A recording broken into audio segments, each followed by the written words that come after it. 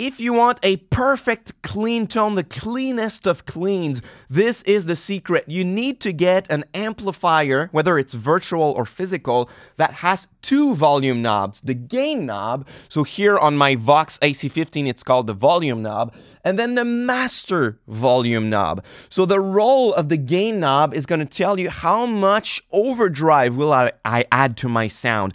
Do I have it super clean, a little overdriven, very overdriven? And then the master volume is how loud do I want to put that structure that I chose on the first volume knob. So typically for many genres of music like rock and blues, you want a fair amount of gain like this, and then the master volume knob is going to be to your desired volume, such as when you play and you pick softly, you're still going to get a clean tone.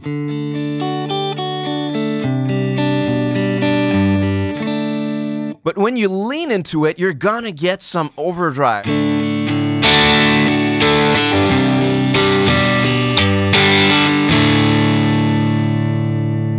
So, and some players are going to roll off the volume knob on the guitar to kind of judge how clean it's going to be.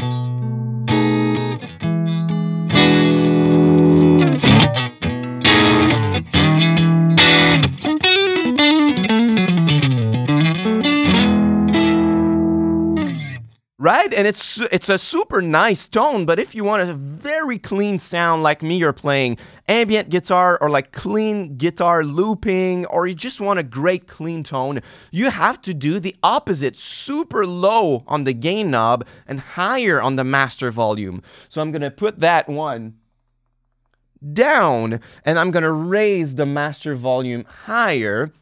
So now I'm going to get the same amount of volume, it's just going to be way cleaner. So once again, if I play softly, but if I lean into it,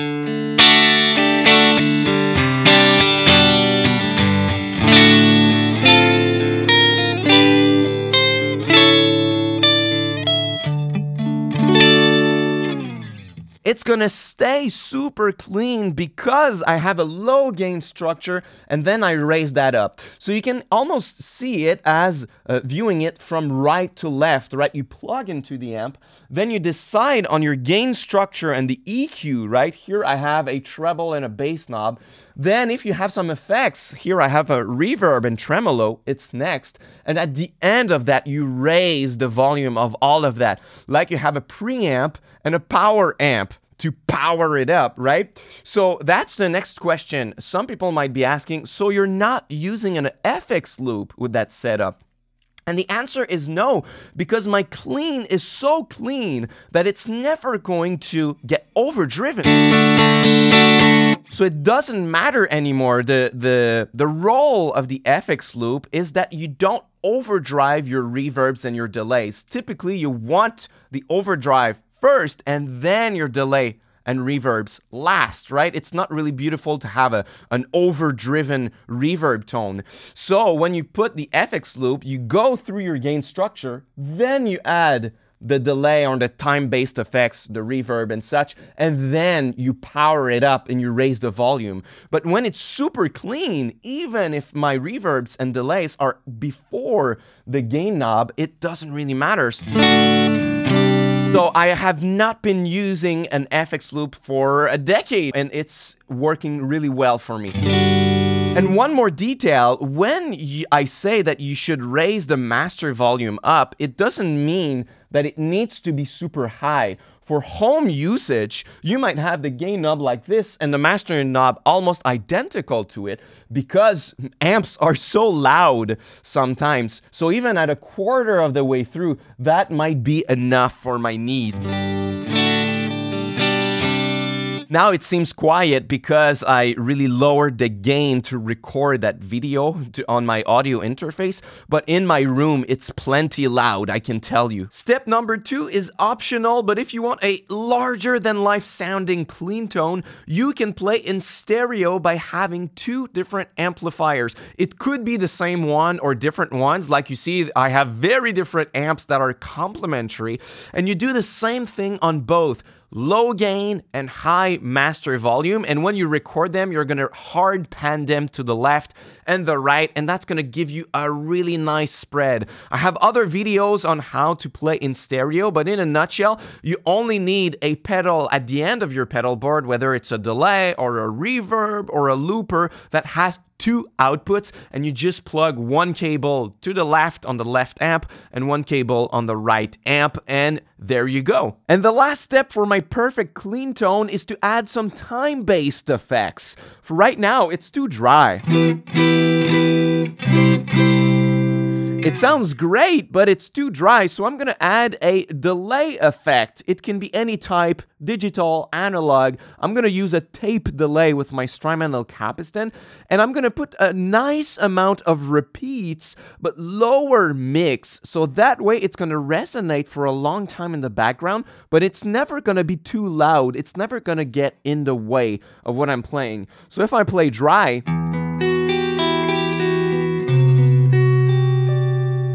and now I add the delay,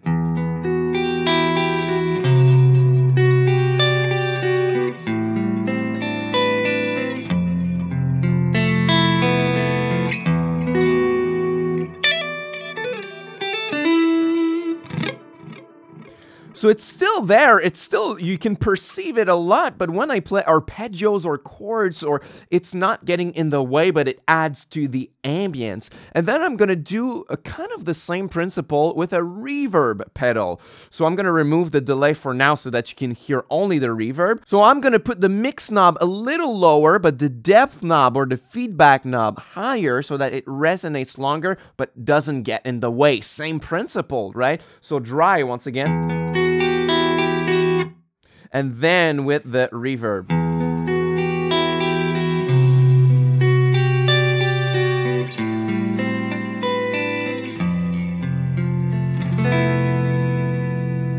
So my favorite types are a hall or a plate reverb for that. And then if I combine the delay and the reverb, it goes like this.